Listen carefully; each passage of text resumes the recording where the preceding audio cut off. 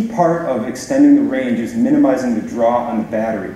Now, HVAC systems have a tendency to draw a lot of energy. So we offer a heat pump as standard, and the heat pump-based HVAC system combines the heating system and the air conditioning system into one circuit, so it's simpler, but it's also a lot more efficient than a traditional EV heater, a PTC heater. It's 27% more efficient. And again, the mindset is trying to maximize range and maximize efficiency.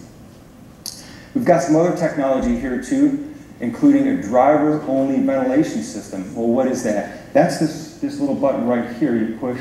It's right there on the center stack.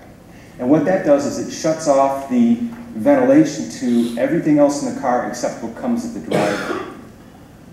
And then we have a technology called air induction control, which tends to match or is intended to match the interior temperature setting to the outside temperature. Well, what do you mean by that? Well, if it's 66 degrees outside and you set the temperature for 66 degrees, it's going to minimize the use of the AC compressor because it's already 66 degrees outside.